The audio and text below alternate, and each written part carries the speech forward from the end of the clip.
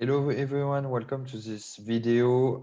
Today we will talk about Salesforce Files Connect and how to connect Salesforce to Google Drive. So let's jump into this video. I'm currently on the Salesforce sales instance and I will go into setup. So what I do first is I will write file connect and I click on Files Connect. So now I will click on Edit and make sure that all the checkboxes are checked. And I have the choice between reference and copy. The difference between reference and copy is that copy will copy all the files from Google Drive into your files library within Salesforce. And the reference will be just a way for you to access your Google Drive files and folder within Salesforce directly. So in our case, we will choose reference. I click on reference and I click on save. Then what I will do is I will search for Google Cloud Console and I will click on the first link. What I will do is I will go in one of my projects and I will click on the hamburger menu and then I will click on API and services to create a new authenticator app. So I click on credential. I click on create credential, authenticator client ID. To create an authenticator client ID, you must first configure your consent screen. Configure consent screen. Create app name Salesforce 123. Support email, my email address, my email. Then I click on save and continue. Save and continue again, save and continue, back to dashboard. Once we have that, we will click on credential. We will create credential, authenticator client ID, and we will say we want to create an application that will be called Salesforce 123, and we will create. So now, as you can see, I have two keys that have been generated, your client ID and your client secret. That's amazing. I can go back in Salesforce and write authentication provider. So I click on authentication provider. I click on new. I click on Google. And here I have name. I will call that Google Drive 123. Consumer key is a client ID in Google Cloud Platform. Consumer secret is client secret in Salesforce. Authorize endpoint URL. For this, I have done some research on the Salesforce documentation, and I have the URL directly here.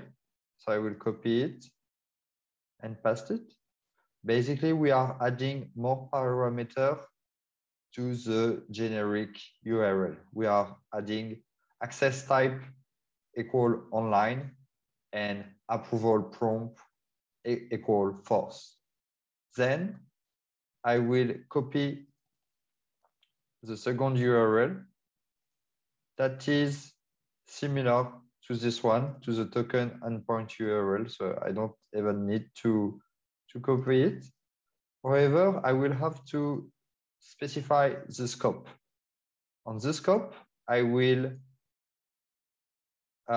basically give some information such as open ID, email, profile, and the URL to access the Google API, Google Drive. Then I will be able to save. And from that, I will get a callback URL that I will copy.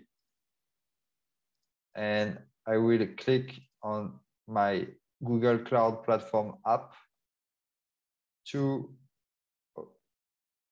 add the redirect URL callback from Salesforce. I click on save. Then what I will do is I will go into permission and click on permission set. And I will create a new permission set called file connect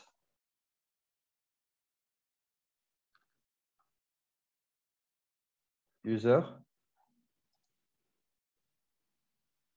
And I will click on save. So what I will do is I will click on system permission. I will click on edit. Then I will try to find file connect cloud. I will click on it. I will save it. I will click on save again. Then I will go into my permission set file connect user and click on external data source access.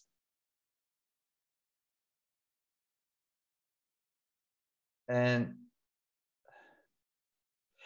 I will come back to this later, but just what I will do is I click on permission set.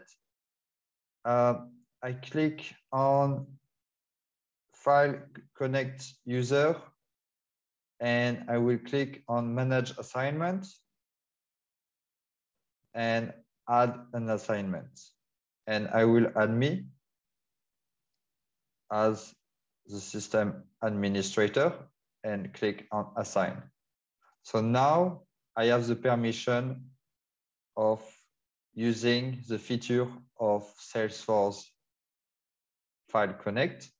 I will go into external data source. I will click on new external data source. I will click on type. And here I have Files Connect Google Drive. That's the one I want. And note that this wouldn't be accessible if my user profile wouldn't, if my user, the system administrator, didn't have the permission to Salesforce File Connect. So I will call that Google Drive 123. And my authentication provider will be Google 123. So like what we call, what we created together in authentication provider. I will click on save. And here we will face an issue, I guess, error 403. Why this error? It's because we need to have some test user for this app. So what I will do is I will go back in Google Cloud Platform and I will find how to add myself as a user, a test user. So I click on authentication consent screen, test user. I add my email address. I click on save and save. I can add up to 100 users as test user. Now we will be able to try again. So I will go back into this type drive per user. So you have the possibility to make the connection accessible for a specific user or for all the organization. We will stay at per user. Authentication provider, I click again on Google Drive 123 and I click on save. Oh, so 1, 2, 3, 4. Up. And I click on save. Okay. So we will try again the connection with the account. So they say the Google app is not verified yet, but you can still use it. We solved the issue that we were facing before. So you can click on continue. And I will say, see, edit, create, and delete all of your Google Drive file. I will give access to this permission. I click on continue. And now that I have this, there is one missing piece, is that I didn't enable the Google Drive API yet. So I go back in Google Cloud Platform. I search for enable API and services, add enable and API services. I click on, I search for Drive. I click on Google Drive API. Then I click on enable. So this takes a while.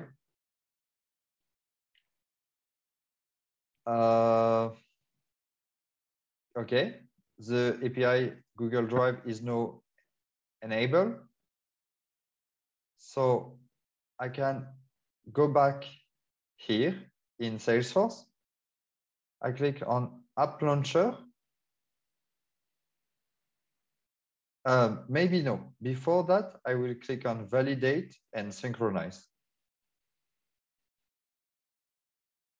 Here, as you can see, I can click on Select. I can select that. And I can click on Synchronize.